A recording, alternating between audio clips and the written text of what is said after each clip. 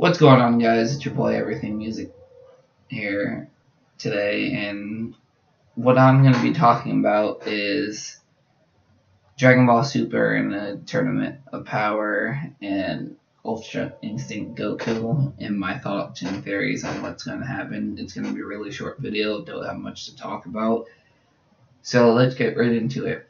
My thoughts is Ultra Instinct Goku, when he fully masters the new transformation, I don't even think then he'll be able to beat Jiren. He'll be able to give him a much tougher fight, and it might be a close fight, but either a draw or tie or something bigger might happen after a Tournament of Power. But what would be really cool to see is if Vegeta and Goku go into transform or do the fusion and go into Vegito, and they go Ultra Instinct Vegito versus Jiren. I think that would be a badass episode, and I think that's the only way that they'd be able to beat Jiren.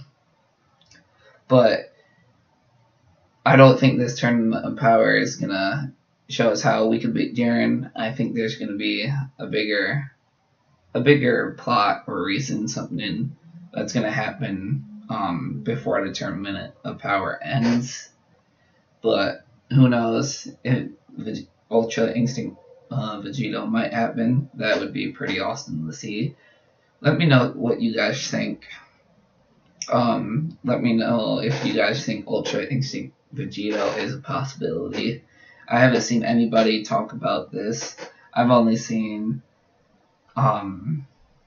is Jiren stronger than the angels? Is he stronger than all the gods of destruction? Would Jiren be able to beat Whis or any of the angels? Or just everything's about Jiren, or just their people's thoughts on Ultra Instinct Goku. What could happen if he masters it? So I thought Ultra Instinct Vegeta would be a pretty awesome idea.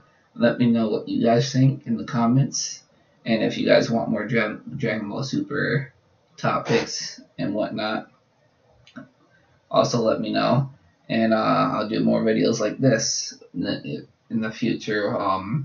Once I have more ideas and whatnot, I'll do better editing and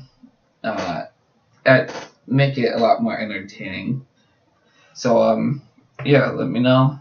Please leave a like, subscribe, and peace out, guys.